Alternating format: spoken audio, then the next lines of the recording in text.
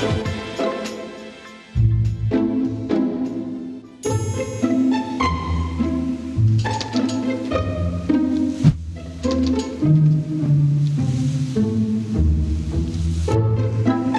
cat is back, and this is Dave. He's getting ready for Sunday Night Football.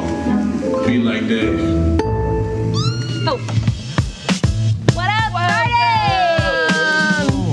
The black cat is here at the Star. We found it because yesterday they said it was still on the loose. That why MetLife couldn't find the cat is that we actually I think it got on the plane. You tell us. Yeah, was it on the plane with you, David? I didn't see it. Just up there. Sitting under Antoine's seat. Welcome to Cover 4 Friday edition. We know that you love it. I love sitting at the guitar pick. What I don't love is the news that Amari Cooper shared with us yesterday. So let's get this straight. What all has he hurt this year? So the plantar fasciitis in the heel, ankle, foot, knee. Now the knee. Don't forget about the quad contusion. Don't undersell Oh my gosh, you're right. So should you just say leg?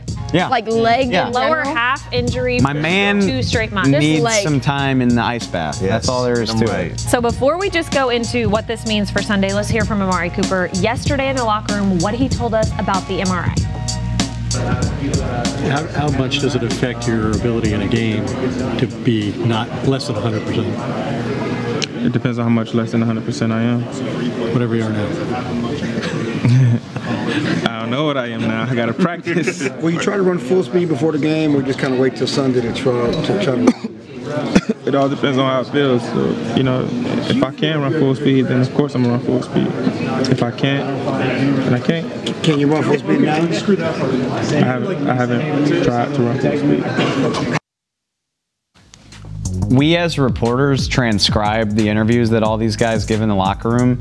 Amari probably answered 15 questions about his knee, and like the whole transcript was maybe 60 words. Yeah. Which I don't blame him. I mean, he hasn't practiced. Like everybody's trying to get him to say whether or not he's going to play. He's like, guys, I just got an MRI. I don't know. Yeah, Lindsay just laid out all of his injuries throughout the season, and there have been aplenty. So yes, he's getting frustrated with these questions, but he brought up a really good point in the locker room yesterday, and he said that this isn't ultimately his choice, that it's the trainers and the medical staff that make that choice for him. They tell him the severity of the injuries. If he's good to go, he will be good to go. Which I think we're burying the lead. At the top of all of this, he said it's a manageable problem. I do think he's going to play in this game. I don't know how close to 100% he'll be, but I think he'll play. So yesterday, Barry, I want to ask you how crazy, you know, now you're on this side, but listening to the fans, so I was on another show reading through some fan questions yesterday, and a lot of them were, hey, do we re-sign Amari Cooper? That was like the first time I'd really seen that repeated over and over because of all of his injuries. To me, I think, how could you not? But like, what's a player perspective on that? I'm with you on that one. How could you not? I mean, this guy's electric, and he's one of the top receivers, one of the top route runners in the game. And it's not like these injuries have slowed him down a lot. He's still producing at a high level. So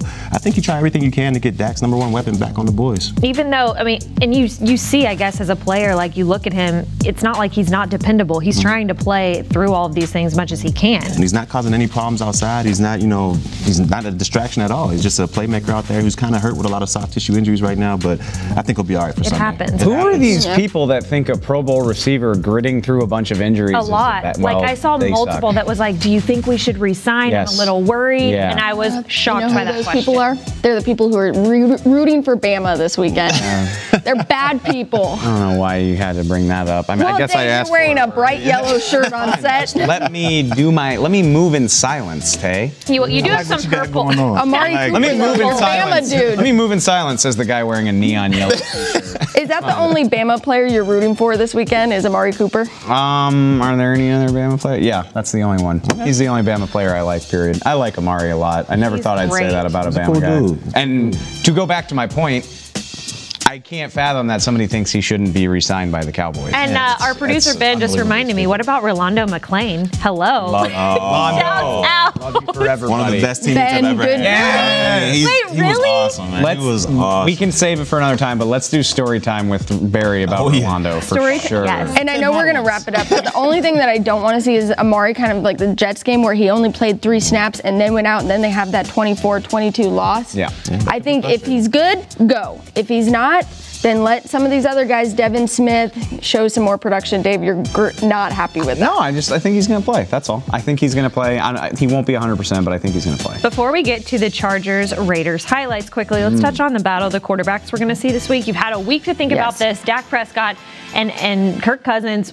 What are you thinking, Barry, as far as who you're taking out there? Oh, I'm taking Dak for sure, and I'll get into my meme and all that later. But Meme coming up. He's going to take control of this game. He's going to dominate from play one. I respect Kirk Cousins' game. I was able to intercept him a couple times. So I definitely want to throw that out there. He's brought that up happy to bring it up. But I think Dak will dominate this matchup for sure. I went to the Vikings website to just kind of hear how they're talking about the game, how we get nervous, how Dave is nervous about LSU this weekend. The Vikings feel the same way about Kirk Cousins. They have no faith in him on primetime games. And granted, it's trauma probably for them. They said that once he gets going and he gets nervous, he gets too in his head. And that's where Dak Prescott is different than him. I think that Dak Prescott goes out and just plays lights out. I 100% agree. I don't know how you quantify this. It's not a stat. So I'm going to sound kind of like a hot take guy for a second. I don't care. Dak Prescott's clutch.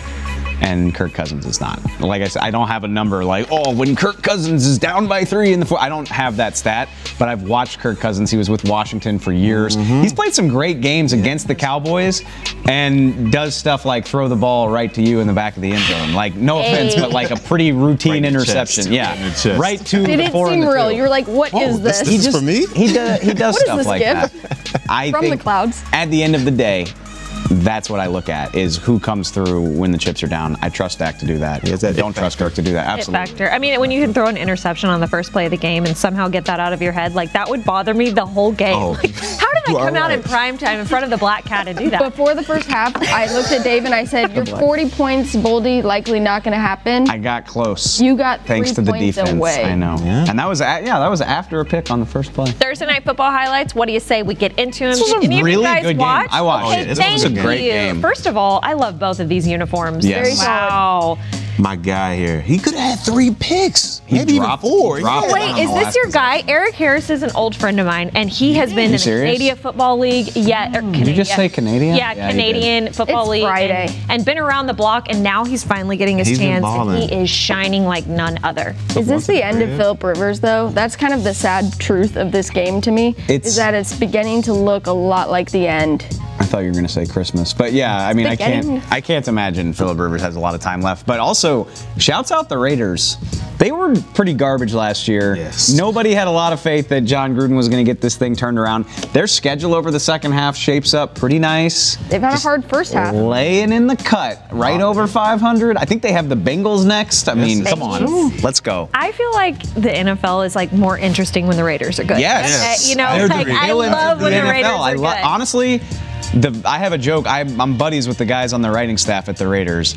They're the crazy relative of the AFC, and the Cowboys are the crazy uncle. We're the 2 crazy teams at the table. Own it. It's better. Yeah, we do own it. I hope the Raiders are back. Phillip Rivers did not look great on the final drive. My dude, Josh Jacobs. He's getting his Eli on right now. Speaking of Alabama. Let's go to Friday feelings. It is time to get into the memes. Barry teased his. I know he's excited, but Dave, you're always first. So Tay put me on blast. I was going to save it for this segment because I'm sorry. I know it's Cowboys Vikings. It's a big game, but all of my focus is on something completely different. If we could show the T-Rex kid. Yes. Do you know this man? I don't know this man, but he exemplifies me because I'm spazzing out. I'm excited he doing this? Because he was so freaking excited and swept up in the moment that he didn't know what else to do, and that's how I feel. I don't know what else to do. At a football game. I don't know. I mean, that's pretty normal for the SEC, but my man was T-Rexing. I'm T-Rexing. I need the Tigers to win. I'm terrified. Can we get a gif of you doing that if the Cowboys win in the press box do it after? right now. If the oh my God. One-shot camera. Here we go. Okay, Taylor, your Friday feeling. Well, you brought it up, Linz. The Black Cat has dominated this week, and it's dominating my Friday feeling. And I like the little sew with the nail file, because do we know yet if this is still good luck for the Cowboys or is it bad luck for the Cowboys? That will be determined on Sunday Night Football, so that's why I'm not all bought in yet. You did see Kerry Lofton's amazing Be Like Dave earlier in the show. The Cat's here. How much would we pay for the Cat to come back on Sunday night? How much would you personally pay? Just a little heads up, the Cat might make an appearance on Sunday in some way Or fast. Okay. Yeah, nice teaser. Stir it up. Stay tuned to the Twitter at the beginning of the game. Go. Hot. Okay. Let's go. Barry, what do you have for us? My meme is just pure domination. I feel like Dak and the boys, they play well on prime time. A lot of people are saying this game might be close. I think it'll be a blowout. I think it'll be close early, That's but in the second half, I think Dak and the boys run away with it. I think they're going to run away with it. 10D, Barry. 27-10. Okay. Show me my meme because it's been 24 hours and I'm not. There we go. It's so good. It's fitting. This is the mood I want to see. You remember about a year ago when the Cowboys did this and they just like won by 1 million? That's what I want. We were doing it, so if the Cowboys win, you do a gif of that. Dave will do a gif of the T-Rex. It will be epic. Steal a stat real quick from our buddy Mark Lane. Please do. Jason Garrett is 40-38 against playoff winning head coaches. So head coaches that have won a playoff game. 22-15 at home. 22-15. And you know what's so funny about every Jason Garrett stat? No, like that's a good number. That's a winning record. It is. That is true. It is a good number, but it is hanging out kind of in the middle. I mean, welcome to the NFL. Welcome. Yeah, all right. I was trying to make y'all feel better. Let's do boldies. Make me feel better with your boldies. Yeah, that's the point. I'm gonna step up for my guy Xavier Woods. That's what I'm gonna do here. 7 takeaways. That's not bold. He's dominating. To get an interception in the third straight game would be bold. That would be bold. That would be bold. Is that what it would be a hat trick for him? Barry, does Kirk Cousins like to throw him up? He loves it. He likes to throw him up. Okay. Xavier Woods, 7 takeaways in the last 2 games. The pass rush has been better. That's a big part of it. Get in his face. He doesn't deal well with pressure because he's not clutch. I already said that. Xavier Woods with another pick. Do it. I love that. I love that. He's on a roll right now. Yeah. Are you ready for this one? I'm ready. I'm here for There will be a familiar face on the other sidelines of this game, and that is Dan Bailey, the kicker that was here, historic kicker for the Dallas Cowboys. But this game is won by one Brett Maher. He beat out Dan Bailey for the job, and now he will beat him in this game. We will see it. He had 2 game winners last season against the Lions in Atlanta. This is what I see for Sunday. It just feels right. It feels like Dan Bailey, unfortunately, has to watch it on the sidelines. Okay. Something he wasn't able to do for this team. But yes. That would be quite a. That would be dramatic. Quite a narrative. Are you here for it? I'm very Would the fans finally accept Maher if he beats Dan Bailey, or would they still be? Okay. No. Just want to be sure. He has to make every kick for the rest of his life before the fans. Just to be half decent. Yeah.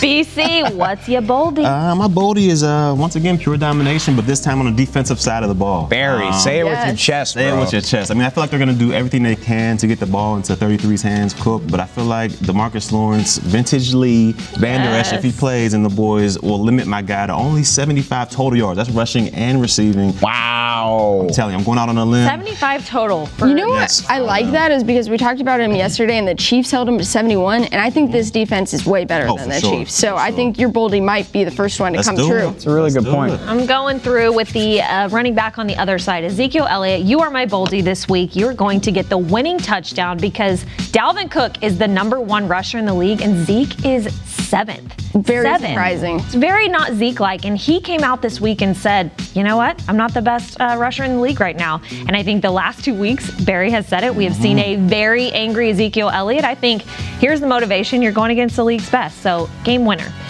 I think you brought this up earlier this week that he said he wasn't that sore this week, that they didn't hit him that much in New York, so he's ready to make Lindsay's boldie. Rested and ready. That's a little savagery. He's like, I didn't really get tackled, so I feel good. So we feel good about this game overall?